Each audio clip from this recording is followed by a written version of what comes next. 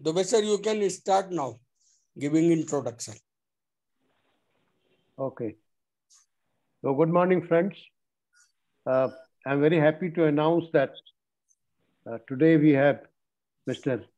Javier Rodriguez as our speaker. First of all, I want to extend a very warm welcome to Javier and also want to thank him for very kindly accepting our invitation to speak before this group. Javier is going to talk to us on the art of living, seeing, listening, and learning in daily life. Javier doesn't need any introduction in this group nor in any Krishnamurti circle anywhere in the world. But for some of us who are going to listen to him for the first time, I'll briefly introduce Javier to the group. Javier comes originally from Spain. In his mid-teens, he came across the work of Krishnaji and was instantly struck by its wholeness and ring of truth. From 75 to 78, Javier was a student at Brockwood Park School. The school Krishnaji founded in England in 1969. After completing a BA in Humanities and an MA in Spanish language and literature in the US, he returned to Brockwood Park as a teacher in 1990. There he met up with Krishnaji's close collaborator, Dr. David Bohm, and actively engaged with him in the exploration of the letter's dialogue proposal. Javier spent 2 years from 1993 to 1995 as a resident scholar at KFI headquarters in Chennai, Vasant Vihar. And on his return to Spain, he conducted a K-inspired inquiry group, translated several books of Krishnaji into Spanish, and became a trustee of the Spanish Foundation, which is responsible for dissemination of Krishnaji's work in the Hispanic-speaking world.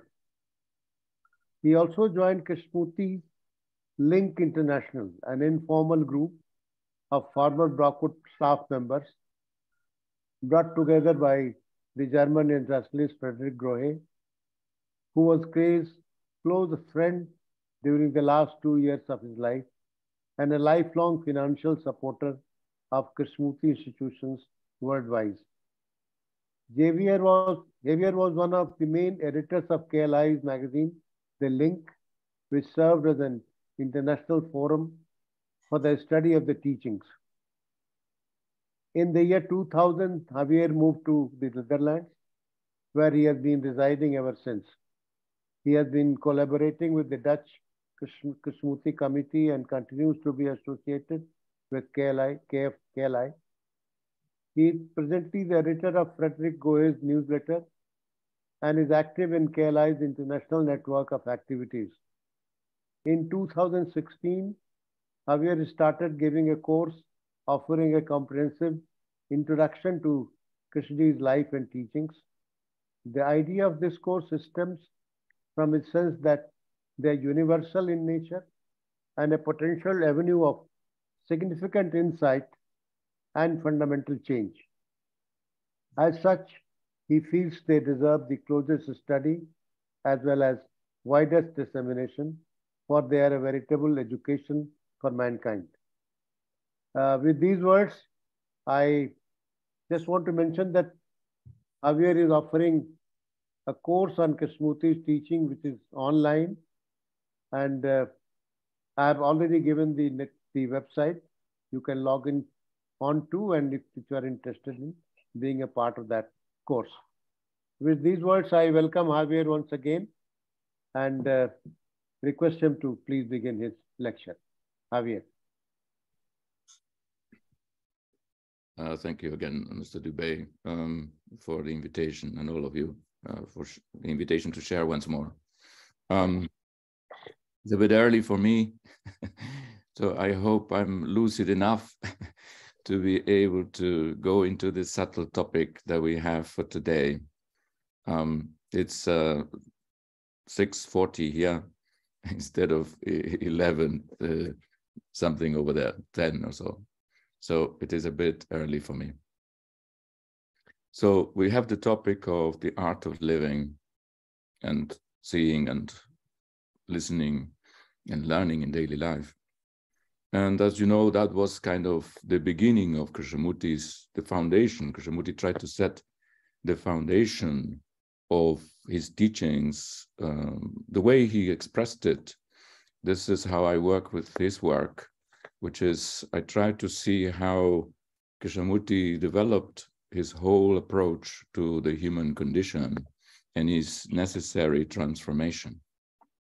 And the talk where I drew the kind of perspective that he had in his teachings is the second talk in Sri Lanka, in Colombo, Sri Lanka in 1980, which was published as a little booklet called The Book of Life. There, Kay very beautifully describes this book, which is not a book, of course.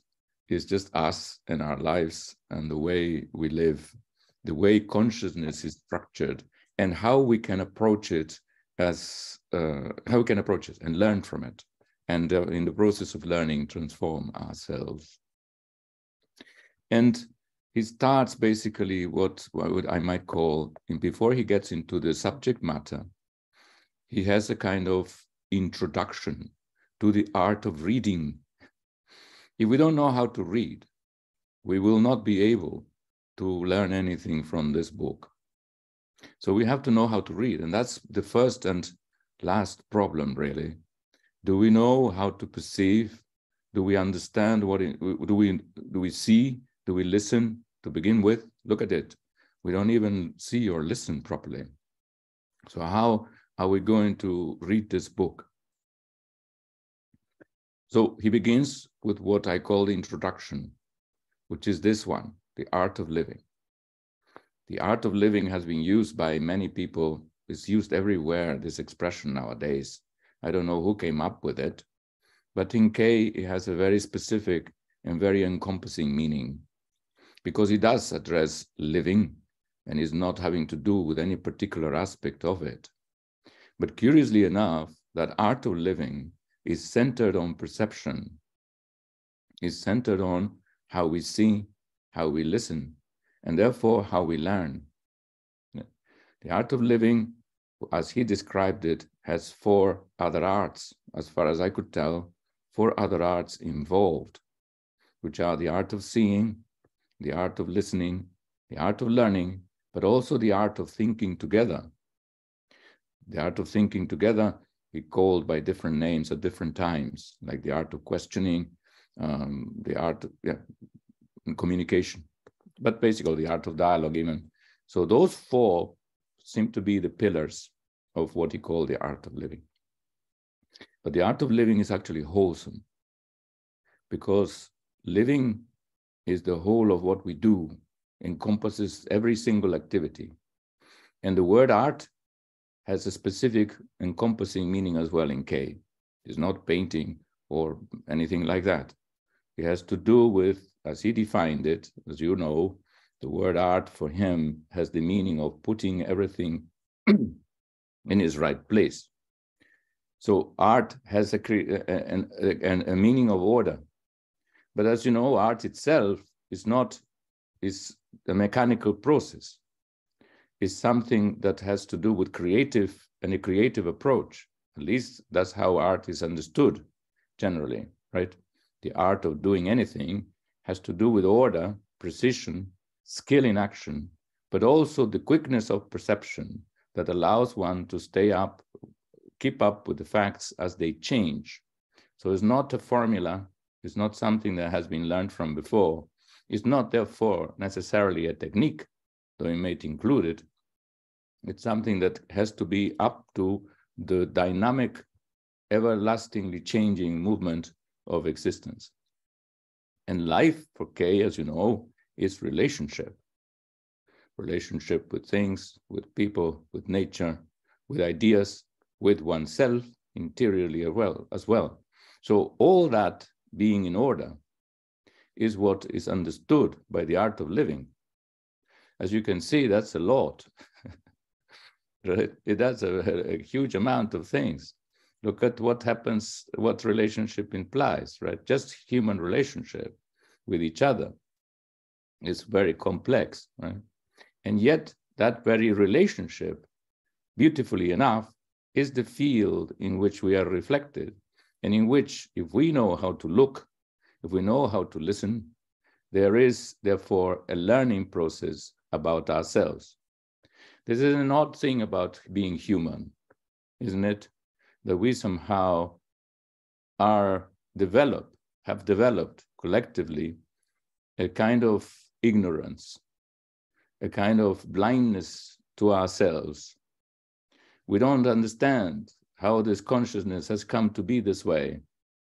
And the way consciousness has structured itself and continues to operate makes for disorder, which means it's not artistic, it's not sensitive. So disorder is one of the first things we meet. Right? This is part of the challenge of being artists of living, which is the first thing we meet is disorder, basically. So the art of learning is learning about this quality of disorder that consciousness itself brings to bear on our relationships. As you can see, our relationship with things is messed up. We use things not because we need them necessarily, though that is part of it. We live in a world of things. We need things, but we use them not necessarily already for the fundamental needs that we have of food, clothes, shelter, and so on, but to create status for ourselves. We give them status, a value that they don't have in themselves. So we use them to build our own self-importance. And in the process, we create inequality, we exploit people, and we create a world of injustice, violence, and so on. This is part of it, the wrong attribution of values. So right there, we have an enormous thing to look at if we were to explore that. That's one chapter in itself, the whole issue of disorder in our existence, right? That's a great chapter in the book of life. Then the relationship with nature, you see where we're at. It's very difficult at the moment, right? Because we have destroyed it so badly and we are exploiting it, even continue to exploit it, and we don't know how to stop. We don't want to stop. We see the danger, we are on the cliff, and we continue carrying on. That's not order, that's absolute disorder. So we have developed in this way. Human relationships, look how bad they are. Is there even a quality of harmony in our homes and between neighbors and between nations, between groups, castes, you name it? There is a tension almost everywhere between one human being and another, men, women, different orientations, races, beliefs, political inclinations. All that is fragmentation. Right? And inwardly, we're also fragmented. There is the conscious, there's the unconscious, there's one desire against another. So the general panorama of human existence, when one looks at it, and Kay is very good at describing all those different layers and domains of fragmentation, does indicate that we are not artists. In the sense, we are not artists of living, because our life is in disorder. And art means to put everything in its right place. So that's the big challenge that mankind has with itself. And that's why learning the art of living is so fundamental. Because in principle, if we were good artists of living, we would begin to put things in the right place. Our relationship with everything, therefore, would be in order. But what would make for that order, and what is the essence of this art? So Kay says, the essence of the art of living is perception. If we see things rightly, correctly, factually, he assumes, and we have to question it as well, because he places a lot of emphasis on perception, that if there is right perception, there will be right action. There will be, therefore, right relationship, and things will fall naturally into place. So the first step for him is the last step, which is, if we perceive correctly, rightly, accurately, truthfully, then we are also truthful, accurate, and correct in our actions and relationships. Our values are therefore also in place. We do not exploit, we do not use, we do not create this very fragmentation. We do not contribute to the fragmentation. The fragmentation can be ended right at the beginning. This is what he takes to be the very ground of order, the very ground and beginning and end of setting the ground of order, which for him was virtue. So to lead a virtuous, righteous life had to do with this very movement of perception from moment to moment in accuracy. But there we have already the fundamental issue. Do we see? Do we listen? Do we learn, therefore, in that sense of actually perceiving accurately what is? That's how learning takes place, right? Learning has many meanings. It's not just from books, it's from life. That's what we're talking about. And then can we communicate also with the same quality of clarity and perceptiveness so that there is no dispute between us? Because that's a major issue, right? The whole issue of dialogue has to do with this, as to how we communicate, right? And how it is that in communication, we continue to perpetuate the quality of divisiveness and fragmentation that permeates everything else. It's just an expression of the same condition that we human beings seem to be stuck in. So what is this seeing that Krishnamurti and listening Krishnamurti is talking about? How do I see? Do I see? Or do I see what is already in my mind? Right? He calls it, is there the mind? What is the mind? Do we see with the mind? Do we see with consciousness? Do we see with memory? Do we see with desire, what we want, what we expect? We see with fear. We see with self-interest. Or we see with our eyes. We see with the direct perception of things, with no self-interest, with no intervention of the consciousness as knowledge. So there is something critical in terms of the engagement with reality and actually the shaping of reality that results from this, where we look from, how we approach the world, what's our relationship with it is determined by this act of perception. Is there where the whole thing plays out. So how do I look? This is the first and last step according to K. The first and last freedom. Talking about freedom from the whole condition of fragmentation. That must be a fundamental freedom, wouldn't it? If I'm stuck in fragmentation, then I'm stuck in conflict. I'm stuck, therefore, in a movement of violence and sorrow, of grief, of pain. Either I inflict it or it's inflicted upon me. I'm either a victim or a victimizer. That's no way to live. That's certainly not orderly. That's not virtuous. We're contributing to a world of sorrow. That's not the ethical approach. That's not even living, if you like. That's what undermines the meaning of living. People may justify it, right? According to evolution, is the survival of the fittest. And therefore, we just go on our brutal ways about it.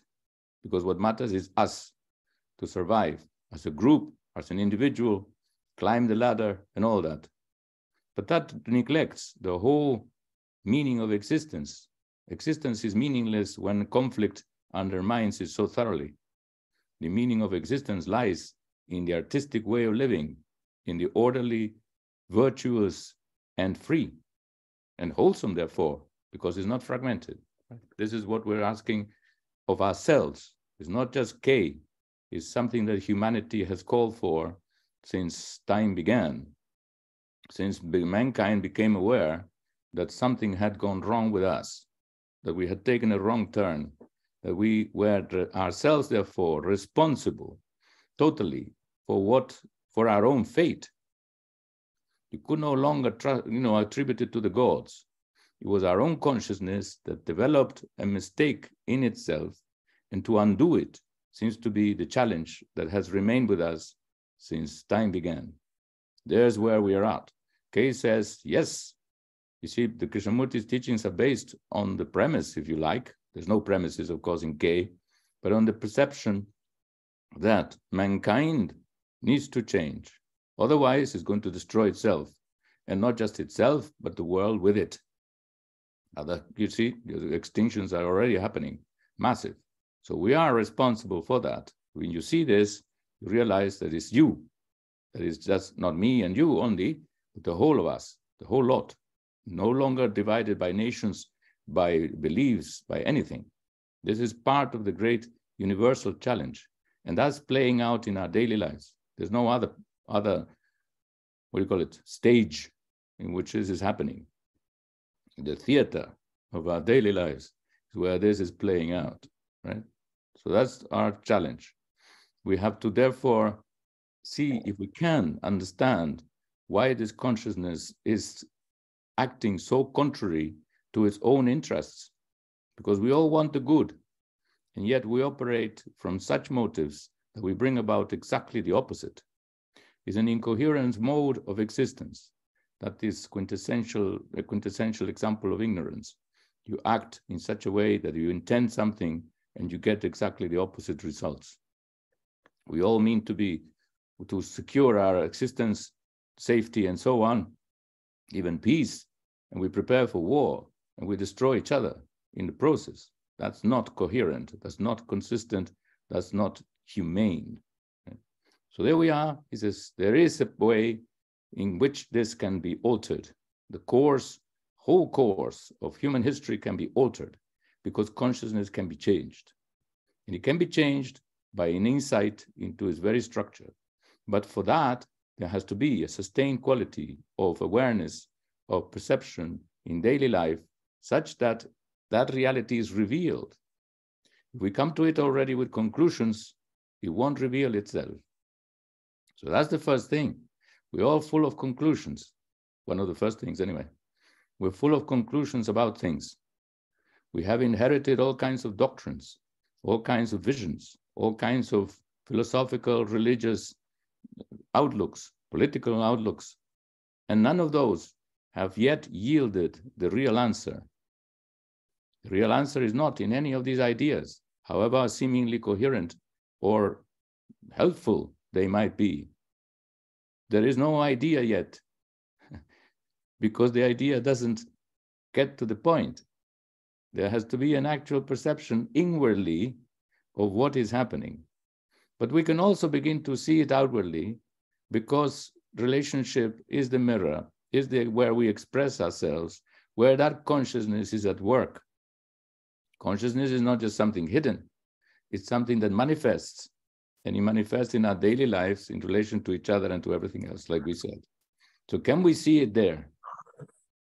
So what is seeing? K starts there. And essentially, I think he says, if you know how to see, you've done your work. Now that's very hopeful, isn't it? That there is a very simple act that supposedly is the cure-all, the panacea for all our human problems. So we should put a bit of energy into this. See, lots of energy is put into medicine and psychology and all other politics, but somehow into seeing we don't put too much energy.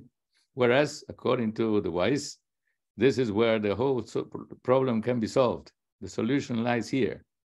If I can see you and therefore not come to you with a prejudice, or my wife or my child or anybody or myself, if there is a quality of intimate contact, that is no division, then we've solved our problem.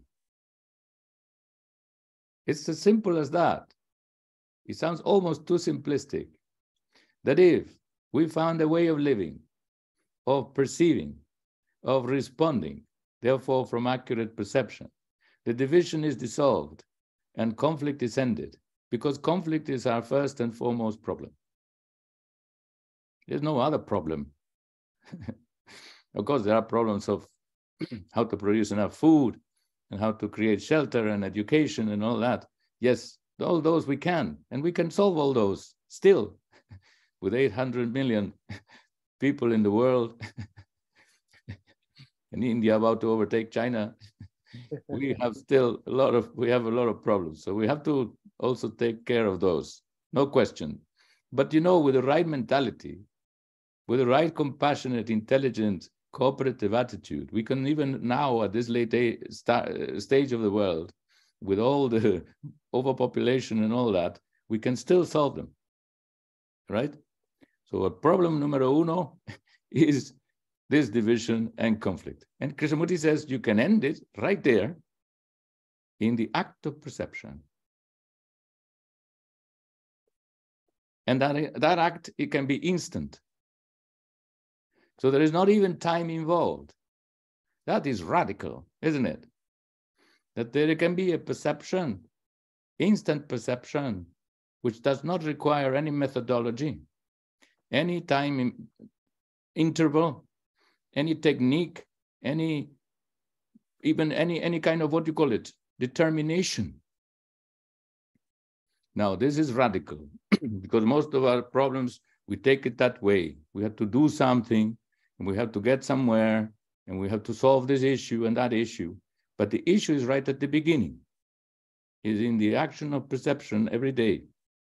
So this is fundamental and worth listening to from K, listening to K in that regard, because if at the source we can solve the issue at the source, then there is no river of conflict. There's no stream of division and conflict. There's no stream of sorrow. I don't know if that's sinking a little bit. I'm trying to even assimilate in myself as I'm speaking of how radical that is. Huh? The sense of, hey, if you look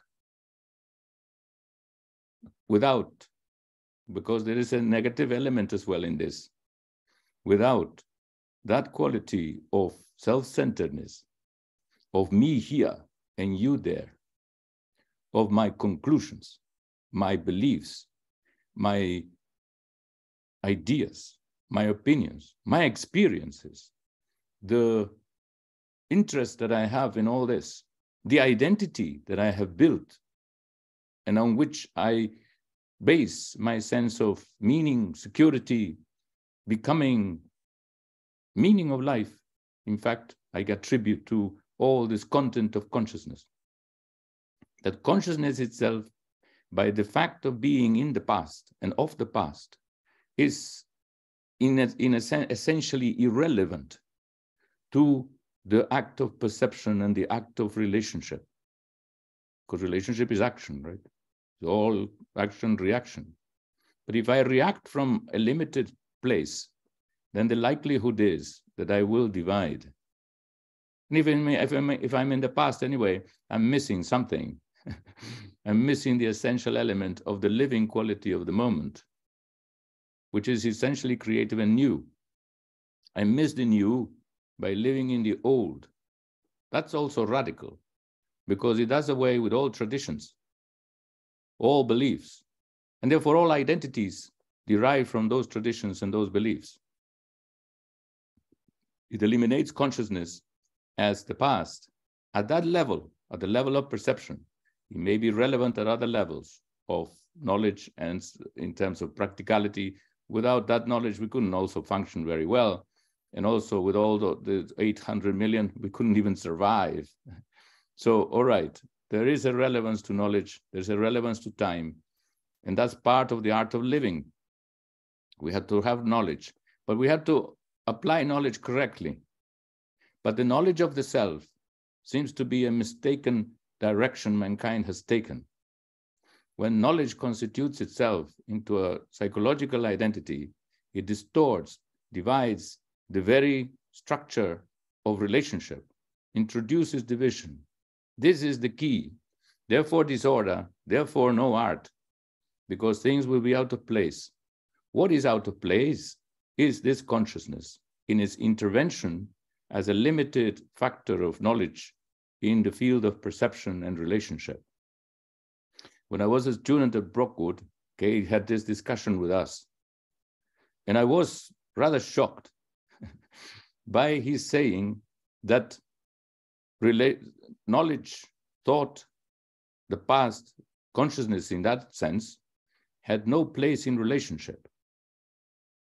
Now, I couldn't grasp that at all. Because it seemed to me that to relate to someone, you have to know them. And knowing someone is part of relationship. And anyway, you approach them, the first thing you do in an intimate relationship, for example, is to tell people your life. You tell them who you are by telling them your history. So there was time in it, there was knowledge, there was thought. And anyway, you have to remember them, you have to remember who they are, you have to know how to go there and so on, right? You're always exchanging knowledge. What is not knowledge? So I had a big problem with that saying, and it stuck with me for a long, long time. I said, that's very radical to say that knowledge has no place in relationship. See, we're still talking about the art of living, huh? We're talking about life and what distorts it. This is what we are trying to inquire, because if we bring that to order, then we have the art of living. Otherwise, it's disorder. It's not art any longer. So one of the factors seems to be this. So to pay attention how early in the morning, like it is for me now, and you a little later, we're still operating from knowledge as we face each other.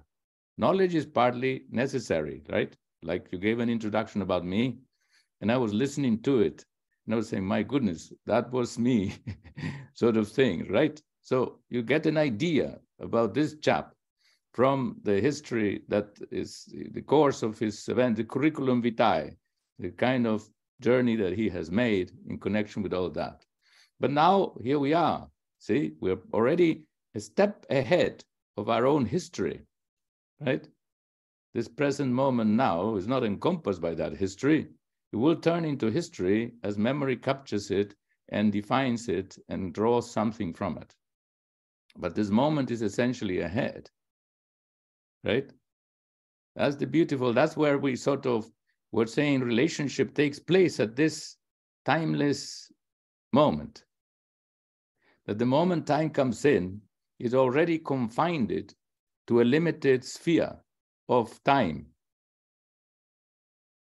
And therefore, the relationship can easily be broken by that very time. Because it has created a bubble, a kind of border between what was and what is. If we insist on what was, concepts of all kinds, identities of all sorts, then the division comes in and conflict can arise. Generally it does. Krishnamurti thought it was a law. Where there is division, there must be conflict. Do concepts divide? Certainly, at all kinds of levels. Do I separate myself from this instant now by bringing all my memories to bear on it? By keeping up this whole stream of consciousness as self-centered movement of thought and feeling. My own interest above all. Isn't that how we operate? So we have to question how we operate in daily life. Are we even aware of anything? Or everything is determined from the first moment I wake up to the last moment when I go to sleep, and during sleep, I go along, my consciousness is continuously busy with itself. Me is my primary object. Whatever concerns me, my interests, my pleasures, my fears, my ambitions, my security, my relationship with X, Y, and Z, which is not in order, what I want, what I don't want, what I expect, what I don't expect, my self-pity, my vanity, whatever it happens to be, that whole stream is very alive, it seems, in most of us. So to pay attention to that stream and to see how that stream is destroying our lives. Because we don't have relationship. We don't have relationship. That's why Krishnamurti would say things like, the essence of the art of living is the abandonment of the self. Because that self is the principle of isolation. But do we even see the self? right? Or do we judge it as well? We assume that the self is the observer. So there we have a massive little confusion. Who observes? If it's the me observing, then we're not observing in the wholesome way that the art of living requires. Because it will distort it, it will create an isolation, a division, and therefore the friction that brings about disorder. So we have to question it as well. Is the self, this movement of self-interest, self-concern, not indeed at the heart of the disorder that we experience in our relationships at every level? So what does it mean to watch the self? Right? That's very interesting, see? Because I used to think, well, how do you even see that you are being selfish, right? Is that just a concept, or you really see it? You see it, you can see it. If somebody has something and you want it. It's very simple. You know, a piece of cake and you don't have a piece of cake. But so you want that piece of cake. And if you are greedy enough and astute, then you may do something tricky to get a piece of cake for yourself. You can get jealous, envious. It's as simple as that. And of course, then it builds up in society according to the structures of the world that we have nowadays, right? Here in the West is very clear. We have success, money, status, and success. They are the three pillars of society. And therefore, that's all comparative measurement. And you just go at it to see about gaining your rightful worth by fitting into those measures in the best way you can.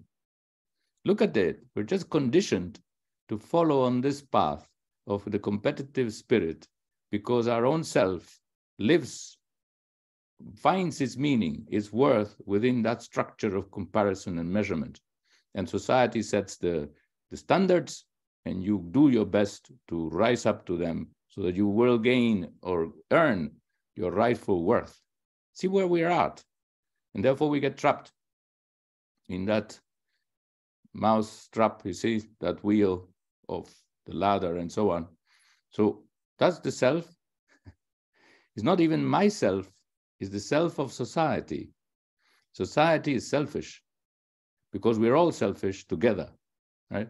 That's how it works. So can one deny that and see the problem and the danger of it? Or is one just too frightened not to look at it? And therefore one is just compelled because of this survival mechanism to continue along those lines. And can one say, no, this quality of competitiveness is dangerous, therefore not compete. It comes from comparison, therefore not compare. Right? The negative approach Kay talks about. If you see the danger of something, then you drop it. Do we do that? Right? From day to day, to the last syllable of recorded time, that we perceive the dangers of our ways and we drop them. Even if it is apparently dangerous to do so, right? It would seem dangerous to drop competition, comparison, the pursuit of success, because everybody is in that race. And the world is easily divided into winners and losers. You could be a loser, therefore, because you drop out of the race. And you don't compete anymore. And you don't pretend to be what you are not. You don't pretend anything. And you're really now concerned with the essence of mankind, with the essence of freedom, with the essence of wholeness. And therefore, you're keeping your eyes peeled for every single danger, for every sign of disorder, and especially the disorder that comes from you. And the disorder that comes from you is the self-interest itself. That's the primary source of disorder. So to put that aside, is that possible even? Kay asks, right? So seeing. Now, I remember Kay at Brookwood was very keen that we start the day with 10 minutes of silence, some minutes of silence. So at Brookwood, we had the morning meeting. I believe in Rishi Valley, they have something similar, I think in the evening. They sit and watch the sunset over Rishikonda. So the sense of take a little time to stop, if you like, to look, to listen. That's, of course, a specialized little moment. It's not meant to be separate from the whole stream of daily life, because this is where it's at, as we say. Daily life is the only life we have. So that's where the order or disorder is worked out, by the way we look, by the way we listen, by the way we think and feel. So to be quiet with oneself at the beginning of the day, so that consciousness develops a quality of self-awareness, because that's what we are exactly missing. We don't see how consciousness works. It hides itself. We think that's us. That's our very nature. And we just have to follow this impulse, which has deep roots even in the animal, right?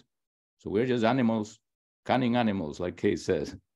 Careful with that. That's dangerous, right? At this level of sophistication, to still remain cunning animals. So to observe, what is thought? What is thought doing? Why am I thinking these things? What am I feeling? So that opens up a space in which actual listening can take place, not always filtered by my self-concern. I can listen to the birds. I can watch the trees. I can then therefore watch another and listen to them in the same quality of warm, considerate concern.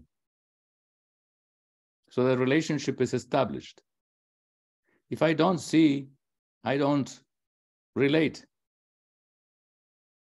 So just to see, to listen, is so transformative.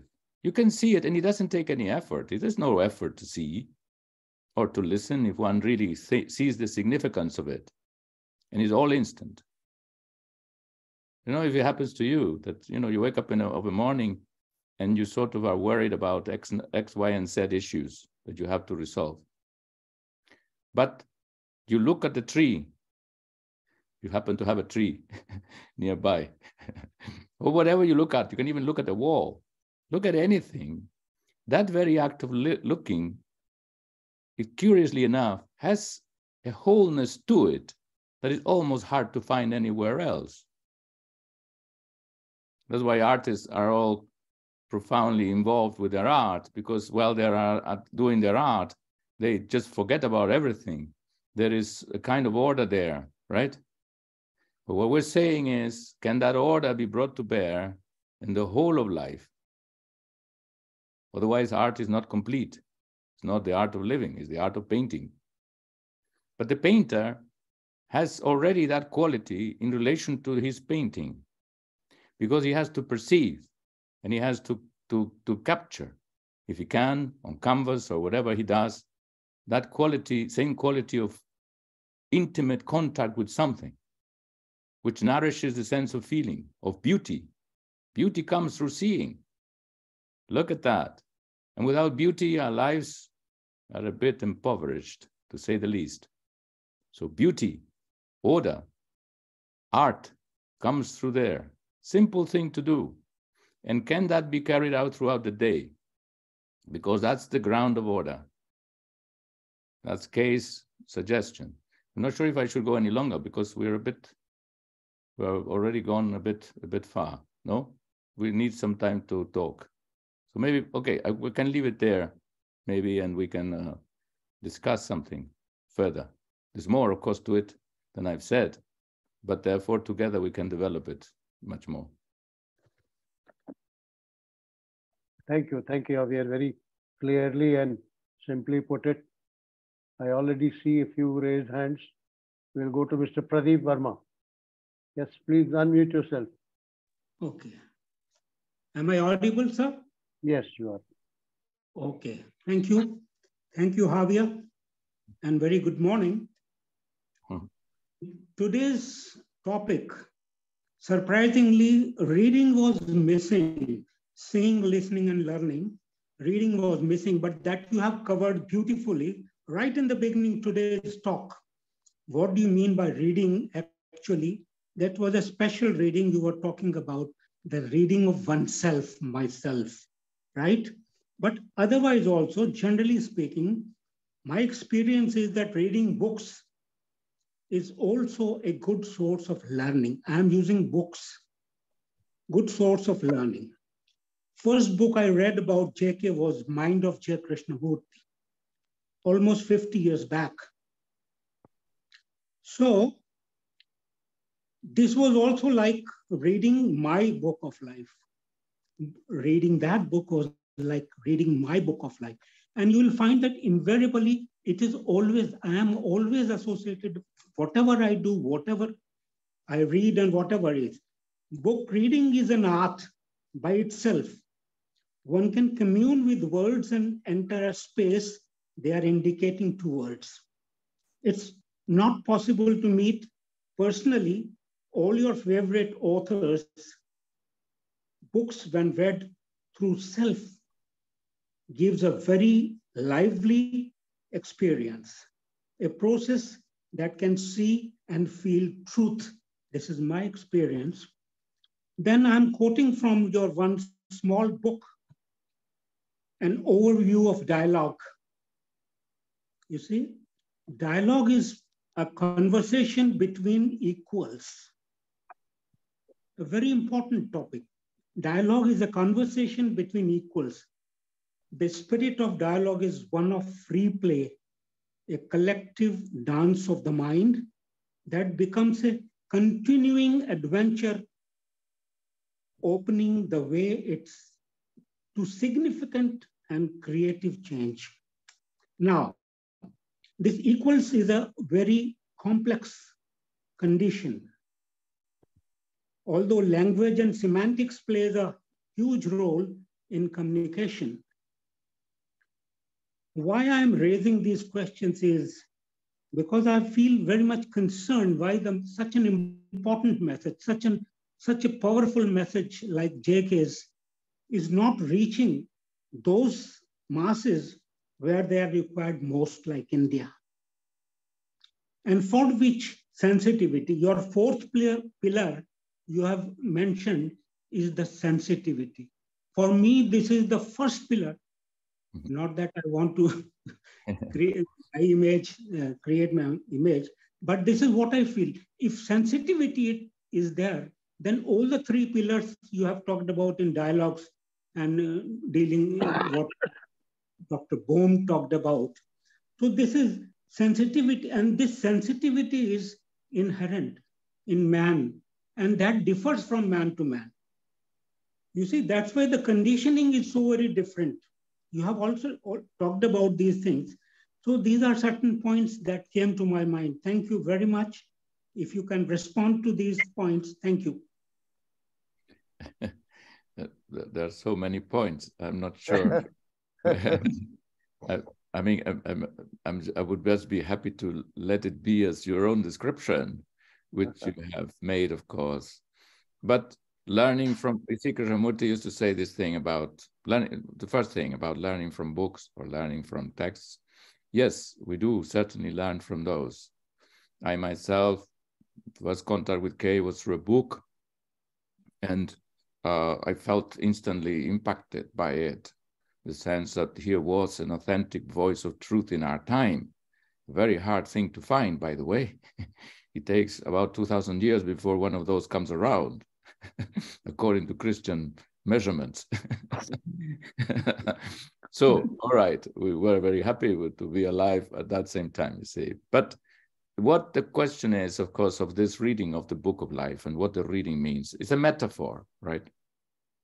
So we do learn from books, but Kay always said, hey, you learn far more from observation, because we're talking about life, right? And the book will describe life, but life is happening right here and now. And there is a gap between the knowledge that we get versus what is happening. And you know the difference, right? I think we all know the difference between actually seeing what is happening in our lives, perceiving even the reality behind the words that we understand to be true, right? It's very different to say thought is limited and to perceive that it is, or that I'm conditioned And I take that as a conclusion from the wise. And then seeing in daily life that I am conditioned, how that conditioning is playing out. So that is the thing. You see that the real learning takes place there. What is it to learn? What does it mean that I learn? And I say, okay, I learned from Krishnamurti that thought is limited. Yes, but did I learn it in the sense of did I see it? What I learned really properly, what learning is perception. And not the concept may match the perception, but without the perception, the concept remains still a part of the duality in which we live, and therefore not the art of living.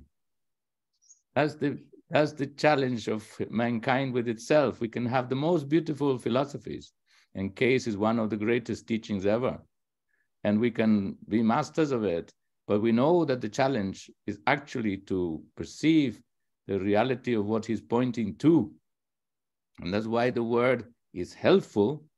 I don't doubt it for a moment, but what is really transformative, where the learning takes place, is in the actual contact.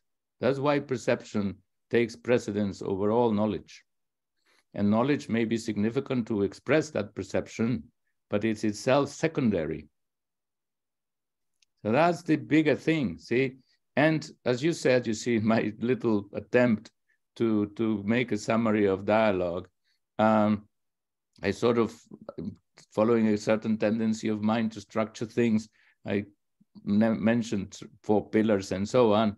And indeed, I think, you see, it took me a while to understand that actually what was working properly in dialogue was perception, was sensitivity, was attention.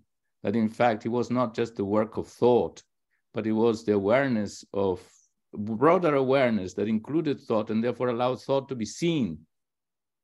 Thought has some kind of blindness in it that doesn't allow it to perceive itself. But this is the exercise also of dialogue. That's why dialogue is important, at least from the school of thought that I come from, the Bohmian little line, right, of an attempt to say, can we together as human beings, since we're all sharing in the same consciousness, come together and face this issue of fragmentation, which is inbuilt in our thoughts, is brought about by the very fragmentary nature of our thinking. And as we talk, that fragmentation will manifest itself.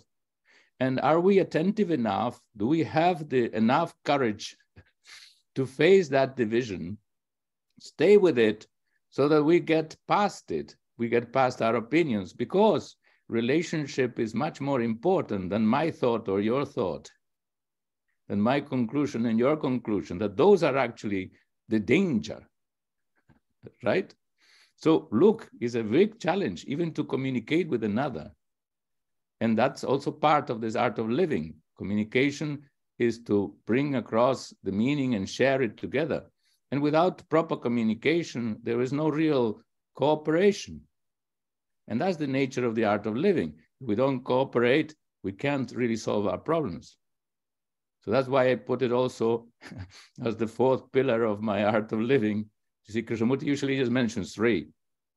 But I brought the 4th in because at Brockwood, he was very emphatic that we should learn the art of questioning, the art of thinking together. So I didn't want to neglect that aspect either. And particularly since at Brockwood, we developed this very notion of dialogue as one potential field in which all of us, humanity, could participate, take part, as engaging with this very issue and see together whether we can transcend it and therefore create the ground of cooperation and understanding, of freedom, therefore, from all those factors of fragmentation. So it's a very beautiful exercise, yeah? So I'm not sure I answered the question because it was very complicated, but at least I hope I added a little more to your own perception, which is what matters. Thank you, Javier. I think Dr. Harshad Parekh wants to say something. Yes, sir. Yes, are you able to hear my voice? Yes, sir. Yes. Thank you, Javier. I am really amazed at the way how words are coming so beautifully in a proper order when you are speaking. So, and you are speaking more in a very general way about the problems of humanity, about the disorder and violence and confusion and so on. But I will speak a little bit about how I feel about this seeing, listening, and learning and living. I too did not know what was going on inside me. Thoughts were coming, going, but I wasn't very curious. But only after I read a book of Krishnamurti, and what he said seemed very amazing, and I began to be very curious to look at the thinking process, how these thoughts are coming. And it really, maybe I read it properly, you can say that I was not thinking about what Krishnamurti was saying, but looking directly at my own mind. And that really began to change. A different way of looking happened in my life. Before I was looking at a tree, but it was just a tree, a word. But then I began to look at the maple trees and the lake and the swan moving very gently, and everything was so beautiful. So when our mind slows down, and then we can really see everything fresh in a new way. And the same way with listening, though I read Krishnamurti books for 5-6 years, and I listened to him in Ojai in 1977 and 78, but it was only in 1979 I listened to Krishnamurti without any effort. And it was so much silence. And in that, I saw something on the face of Krishnamurti. So it was something very amazing. So there is a different way of listening in which there is no effort involved, and we can really listen to the essence behind the words. So there is much that we can discover, learn. I feel that I did not have any dialogue with people for 7 years, but I was just reading a little bit of Krishnamurti and looking within, and I found that yes, how beautifully Krishnamurti sees everything, the way he describes in the commentaries on living, the description of nature, and then from nature, he goes to his own self, and some marvelous things he writes about love in relationship. So, and then a dialogue starts with some people one-to-one. It's marvelous, this commentaries on living. It can open up a new way of living, looking, listening, learning. And what happens, I feel, that when we go to school and college and learn so many subjects, we lose that sense of looking. I know that one little girl, about 2 years old, she was looking at the full moon, and she was very smiling and telling everybody to look at the moon. She did not even know what that thing was called, but her looking was very, very fresh. And then her older sister, she was about 7-8 years old. She was going to a school, and during Diwali time, there were firecrackers going on in the sky with a very beautiful pattern. And I called that girl and said, look, this beautiful pattern in the sky, a very colorful pattern. And she said, oh, haven't you seen it before? And she went away. So I think that is what happens, that we get used to the knowledge and then a mechanical way of looking, listening, learning. And in that, there is no love, no beauty, nothing. But when we really begin to look at our own self very non-verbally, clearly, with curiosity, with attention, with energy, and feel that this is the most important thing to do in life than becoming some engineer or doctor.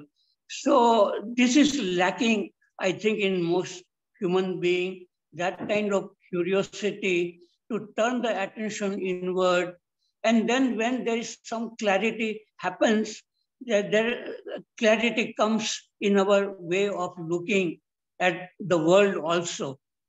We can understand other human beings when we understand ourselves very clearly.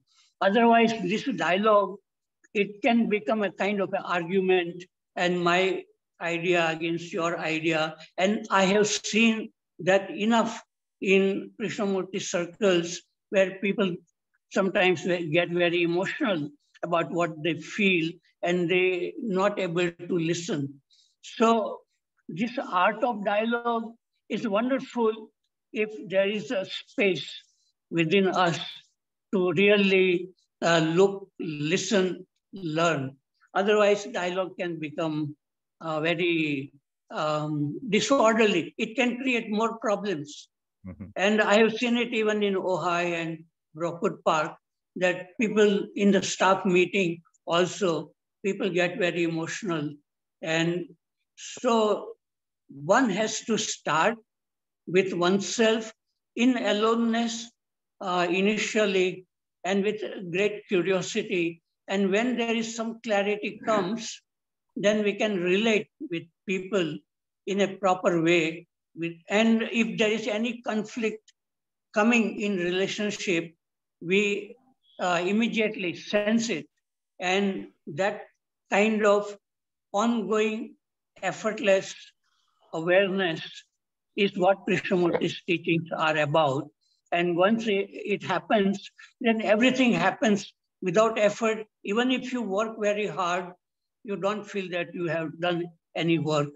So, okay, I have said enough thing. Thank you very much. No, thank you, Dr. Parekh. Yeah, I couldn't agree more. Thank you, Harshad bhai. I think there are quite a few people who want to ask questions.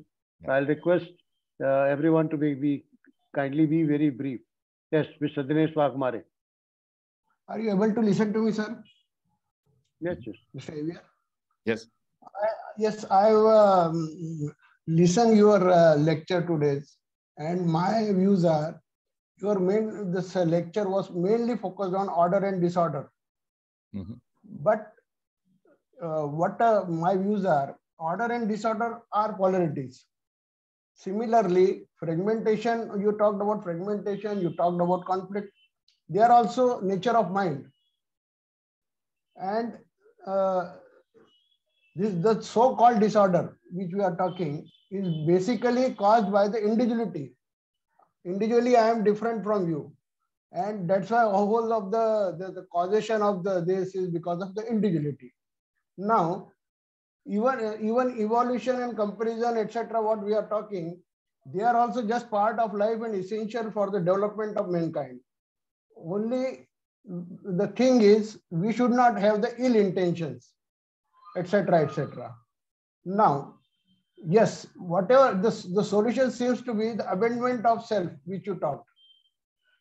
But now, in relationship, how to abandon the self? We can just try for the win-win situation, or you take care, just take care of me, I take care of you. That is possible, because there are so many varieties of individualities and so many views and so many interests of various people and all that. So this seems to be the best solution. Means in our India we say ji or jine do. Means you take care of me, I take care of you. So of course, what JK says, transformation is an entirely different phenomena. But is it for the common person or common man? These are my questions. So what are your views on this? Again, a complex, a very complex outlook on things. Yes, you can say all these things are part of life. Order and disorder is what we meet. So that's the reality. But we're saying, basically, is this disorder natural? Or it has come about through a misunderstanding of our own nature, that consciousness has failed to keep track of its own development and has developed structures which are working against it. This is Krishnamurti's diagnosis anyway, as best I can understand it, that the very notion of time, of self, and thought, as they function now in terms of self-centeredness, they are antithetical to the very intentions of relationship and order. They are the sources of disorder. In that case, it's not like they are necessary aspects of existence at all. See? That's a down view, right? Because we do have the view also, look, we do progress through these conflicts and these challenges, and this is how we have moved, developed, evolved, you see? You can say, you look at history and you say, well, that seems to make sense as an explanation. But then you come to the core of the issue of consciousness, and you see that that explanation doesn't quite explain it. That we have the selfishness is not explained, this individuality to begin with, where you place the basic issue. Well, it seems to be also a fact, but is it a fact? Or is it something that has been made by consciousness and therefore turned into a fact based on a false assumption? To what extent are we individuals? Okay, also questions this, right? Of saying, what's the difference between you and me? All right, you are an Indian, I'm a European, I'm this, I was brought up Catholic, you were brought up Hindu or whatever it was. So, and then you speak this way and I speak that way. Yeah, there are all these differences and there's all that history behind us and so on. And there are differences there, very much. But then consciousness, is it really different? And therefore, if it's not different, it's only different superficially in your upbringing and my upbringing, in the kind of education I received, the education you received, the experiences you had, the culture you lived in, the food you ate and the food, you know, all that stuff. So I don't need to go through the list. But the sense of inwardly how consciousness operates, I bet you, we scratch all that surface away, we take all those differences away, and then we find the same essential human being. This is part of the beauty of K in terms of finding order, in the sense of eliminating the factors of division that are not really relevant. Our differences as so-called individuals are irrelevant when it comes to the point of dealing with the stream of consciousness and the issue of humanity, of division and conflict. There we are at the same level, exactly in the same place, because your consciousness is operating on the same principle as mine. If we even can come to that point, then there is no longer an individual, right? That's part of order, because then we see we have eliminated already a great part of the factors of division and disorder, which is this individuality. Because we see that you and I, ultimately, in spite of all those differences, are still run by the same system of self-interest, of pleasure, fear, pain, the self-image, and all that. Conditioning. The conditioning is universal. It has particularities in terms of the culture and so on, but essentially it's universal. So we have to strip layers of these differences, and then we find exactly the same thing where you and I disappear. Because you and I are just the manifestations of this stream of consciousness that is universal for mankind. You see, if we could even get to that point of perceptiveness, of insight, we would have already eliminated a massive amount of factors of division and conflict. We already are close, one step closer to this art of living, because division and conflict is what destroys it. This is order, and that's creative. If we can keep an eye on that whole stream, we still have to go past the stream. Well, into the stream first, right? Together.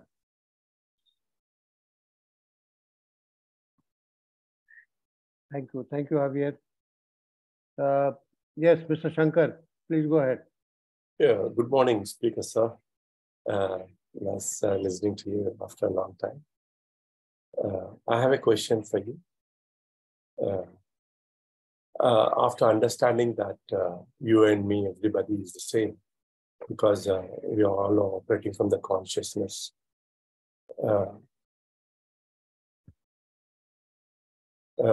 Actually, the fact is we only see the matter around us.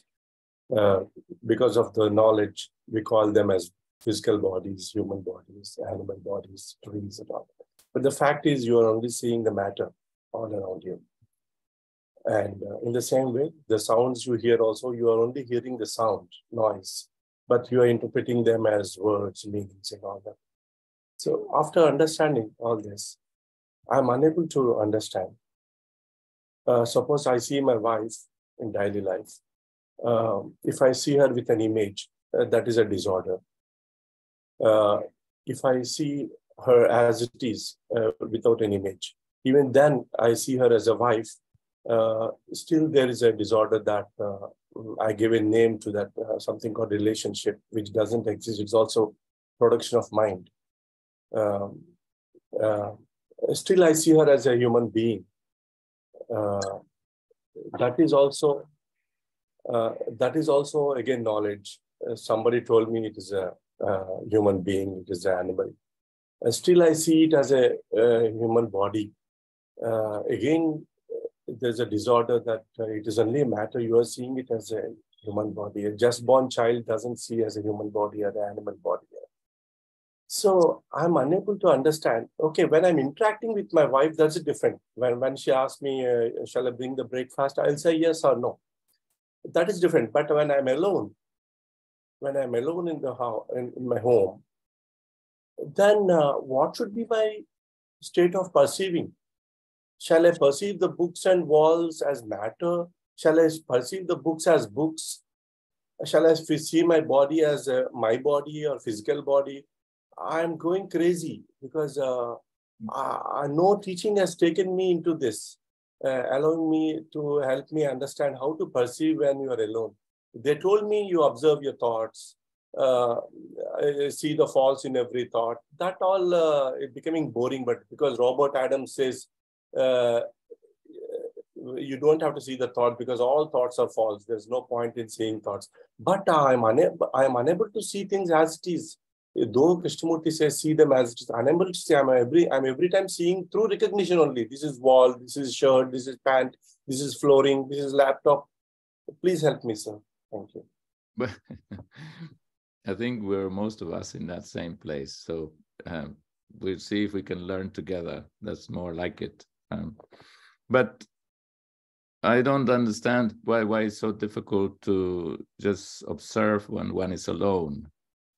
I mean, you described the issue, I think, quite clearly, that there is usually some kind of concept comes in the perception, right? That's basically part of the essential issue.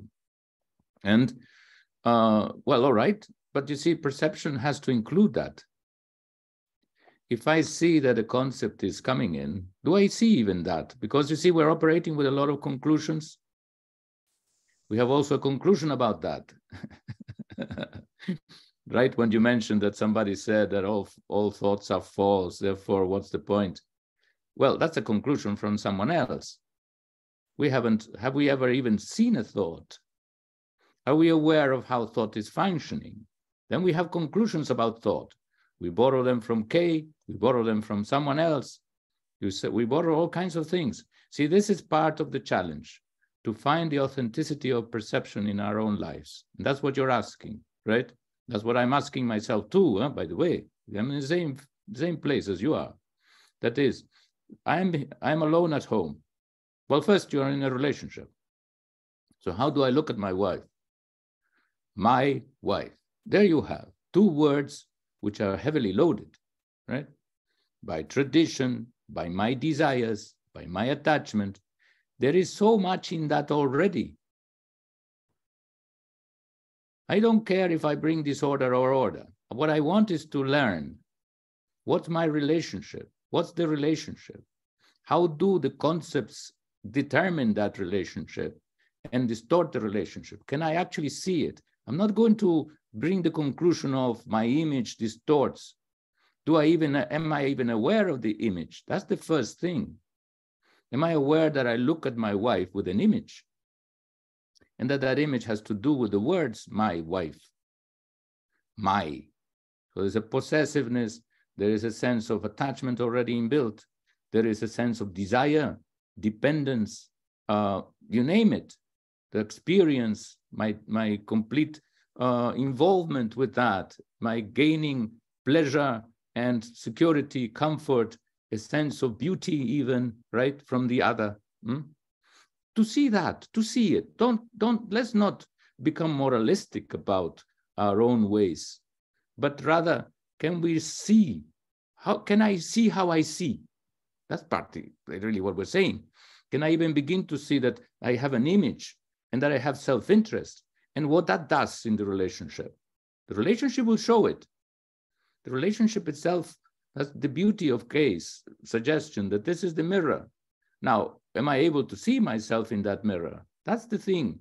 Therefore, there is never a kind of problem. See, that eliminates already the problem. The problem is to perceive. Likewise, when I'm alone. Now, you know what the Zen people do, right? They actually deliberately kind of remove objects from their perception. They face a wall, right? So in order to just have not these bodies, like you say, which we're always watching, tree, wall, whatever, books, thoughts, they're all labels, right? But hey, but you know also those moments, don't you? And we all do, I think, when actually the word doesn't come in and you just see. But also when the word come in, be aware of the word. So that we don't introduce again another division in our lives of the word versus the perception. No, there's also a perception of the word. And look, just to mention about thought and the observation of thought, it's tremendously important. This is what we're saying, because all those labels that we bring to bear and all those images are the work of thought. That's why you have to understand it. To say that they are false is a conclusion. It's something borrowed. It is not something seen. And that's what makes the difference. If I see how my thoughts are interfering with perception and distorting it, distorting my relationships and my own being as a result, then that's changing, not the conclusion about it. So perception is all. So to pay attention to thought is so beautiful and significant, because then you know what is shaping, how the past is shaping my life, how my perception is shaped by the past. See, and therefore distorted in that way. To perceive distortion is the ground of order. So I would be patient, you know, if I were you, I would be patient in the sense of don't go crazy, please. When you say I go crazy, I will get a little worried, right? Because then it seems that you are in a struggle with yourself, right? And with but what is the point of the struggle? See, isn't the struggle between a concept of what you should be versus what you are? So remove what should be. Take away all these wise men out of your life. Just look, because it's your life, nobody else's. What are they doing there with their conclusions? Is your life, is your relationship with your wife, is the beauty and total immediacy of it. Huh? So don't borrow all these ideals. You know, that's the beauty and authenticity of your life, right? That this has, you know, you have all this beautiful background in your image now. So that's part of it, you see, to really be in contact with that, and you're directly every day take the conclusions out, because there's what interfering. There's no should be, there is being. And to be attentive to it so much in the moment that there is nothing else coming in. Then there is beauty. Huh? Then you'll see wife. You see your wife like you've never seen her before. Huh? Because she's the universe. Because you are. Right. Thank you. Thank you, Javier. We'll hear Prasad sir now. Yes, sir. Go ahead. Sir, You are such a beautiful speaker, and I am convinced you have such a great understanding of K. You are one of those rare people who has understood K. I am not trying to praise you, but that is my impression. Okay. But then, sir, one small question. This is self. I know I am selfish. I am aware of myself. Does it mean that the same self is there in everybody? Or yourself as you as a European, yourself is different. Myself is different. I am a Hindu. I have a type of self. And you have, like human consciousness, it is the same everywhere. This self also is everywhere same, or is it individualized? That is, each person has his own self. He is basically selfish. So does it mean that the same self is there everywhere, or is it different from person to person? That is one question, sir. Second question I want to put to you is a little personal. K has never put a truth in the market. Why have you made your courses paid courses? I'm sorry to put that question. Maybe there are circumstances which you are aware. I mean, maybe yes, it's fair. I don't know. Thank you. Sure. Thank you. Thank you. Well, first of all, I've understood K only a certain way. Okay. So I'm not really transformed. To really understand K would be to be totally transformed in the way he meant it. And I am not that. I'm just a student, really, like you. So I share what I have understood, and really a lot of questions also that I have. So there's a way of sharing together in this inquiry that is profoundly human. That's as far as I've gone. The first thing was, is the self, the other question is the self the same for everybody, or is it different for each individual? Does it change according to the culture, and so on? Well, right. There is differences. There are differences even within the notion of the self. You can see it in what the previous gentleman was saying about individuality, right? That this is how we take it. This is me, that is you. And I am shaped by my upbringing, my background, and so on, and by my own experiences, and by my own internal, what you might call it, tendencies or idiosyncrasies. That's what you call it, an idiosyncrasy. It means just a private mixture out of the background from which I come. So you can see that that builds all kinds of differences already. I was brought up as a Catholic. So my God, I mean, what a stream of conditioning that was, right? You merely messed up my consciousness. Like all these conditionings mess up most people's consciousness, right? Introduce all kinds of dualities, conflicts, and misperceptions, right, about myself. So it was maddening. So you can say that was not your case, fortunately. Or maybe it was in a different way, right? It's okay, fine. And you were brought up in your particular family, hopefully a loving, kind. I was brought up in another family, and so on. Yes, those factors are all there. So cultural, individual, particular, and they go out to make up this sense of personality, right? But all those factors are coming from the same ground. That's what I was trying to say. If you go backwards, instead, this builds up a kind of pyramid, right? It builds up to a creating an entity, right? It builds from the ground, the broad ground of culture, of humanity, and seems to shape up in this individual. So there's an individuation carrying on. This is how we look at it. But now take it backwards, right? And you go and you take this idiosyncrasy, the private mixture, you go down to the ground from which it came, and then you see that ultimately there, you and I very much meet each other. Your fear is still my fear. Your fear may be of a particular thing and my fear of another thing, but that's still the same fear. The structure of the search for security is the same in you as in me. The requirement of love and affection and the sense of a meaning of our lives is still the same. goes for everybody, everywhere. That's what I'm saying. That's what we seem to lose sight of it. We put the emphasis on the particular and we lose sight of the universal. But therefore, there we lose sight also of each other as human beings. And therefore, our relationship gets broken by this particularization. That's part of our fragmentation overall. So if you really begin to question the disorder that is there permeating our lives, then we have to question this identity. The difference of the self, that the self has built itself on difference. But the self can be dissolved, therefore, by finding what is common. And the common is that we are mankind. You and I are the expression of that same fundamental stream of consciousness that is common to all mankind.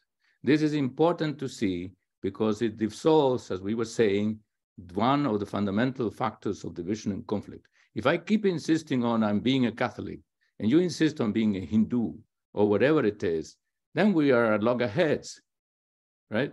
Because Jesus, and you say Rama, Krishna, Vishnu, and well, there we go.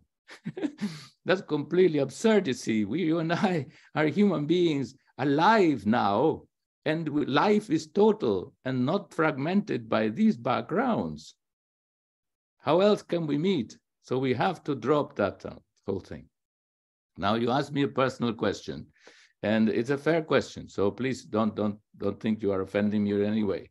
Not at all. I have to answer this question. It's important that I answer it.